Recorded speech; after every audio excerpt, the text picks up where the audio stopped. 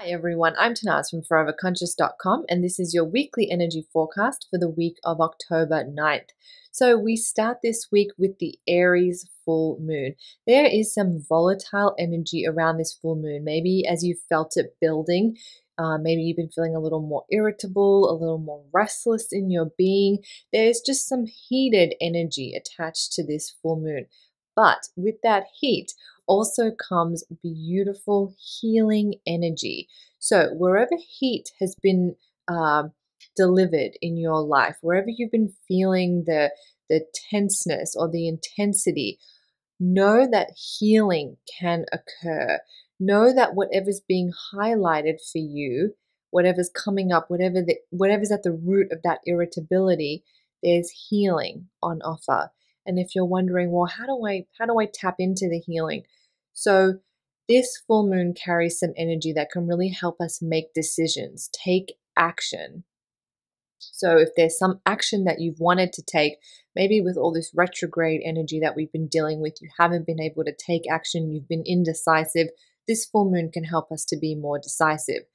There also can be healing through just reaching a point where you just decide, I have to surrender, I have to let go, I have to accept, kind of like a more energetic release, an energetic solution point where you're kind of just detaching from the situation.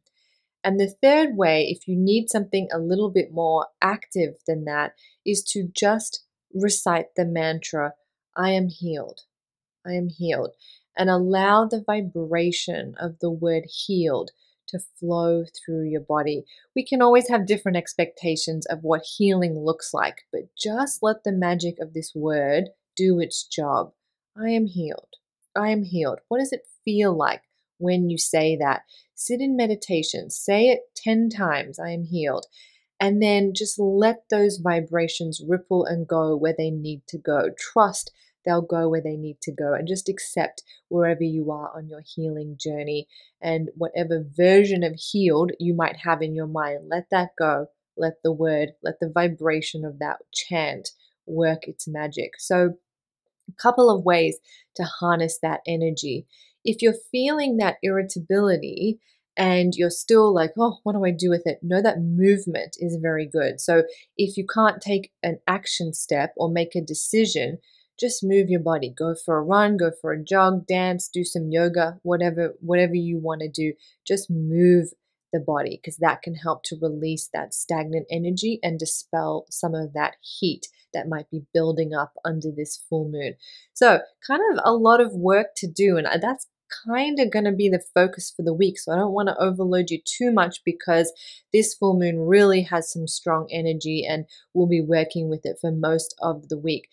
Typically, a full moon we tend to feel for about 4 days after. So, it's on its way out, but we tend to get that, energy lingering for a couple of days after the full moon peaks.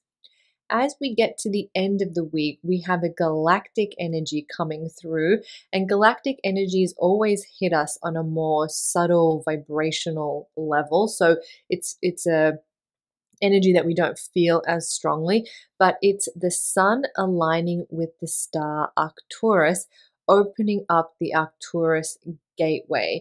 This is some beautiful, high frequency, high vibing energy. Arcturus is associated with heightened spiritual awareness, heightened psychic gifts, and abundance and prosperity. So beautiful, beautiful energy. I always see Arcturus light as being a very, very bright blue.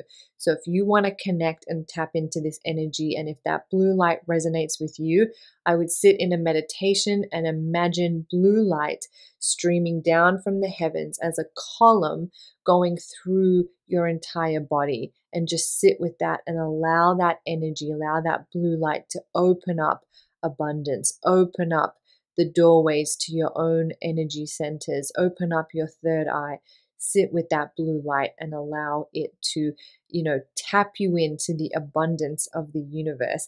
If you want to know more about the Arcturus Gateway, I have an article, as always, on foreverconscious.com I'll drop a link below. And I also forgot to mention, if you want some extra guidance under that Aries full moon, I also have an Aries full moon ritual. Aries rules over the head.